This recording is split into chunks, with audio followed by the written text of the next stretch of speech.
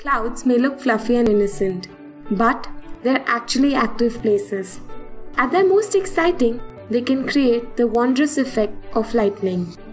Lightning strikes about 100 times on the Earth's surface every single second. Each bolt can contain up to 1 billion watts of electricity. But we know surprisingly little about the inner workings of this powerful phenomena. Even something as simple as how the current is related to the temperature of the strike.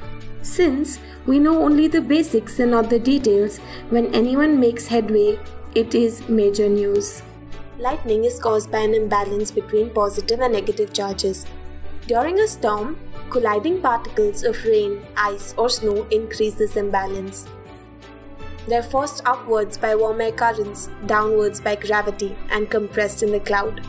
The positive and negative charges separate in the clouds.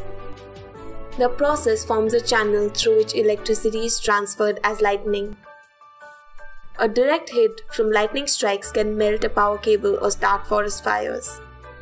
In the US, lightning causes damage of more than $5 billion every year. More the heat generated from lightning, more the damage. Some researchers from China discovered a mathematical relationship between the current's intensity and the temperature inside lightning. Lightning strikes happen randomly anywhere on our planet, which makes it difficult to study. Until Thor joins the team of scientists. There's a technology which can generate currents as powerful as lightning. It is an impulse current generator system. Using this kind of technology, scientists are able to create lightning strikes with currents between 5,000 to 50,000 amperes. A natural lightning strike typically carries around 20,000 to 30,000 amperes of current. The artificial lightning strikes temperatures as high as 17,000 Fahrenheit, twice as hot as the surface of the sun. This temperature was recorded within milliseconds by measuring the intensity of light at various wavelengths.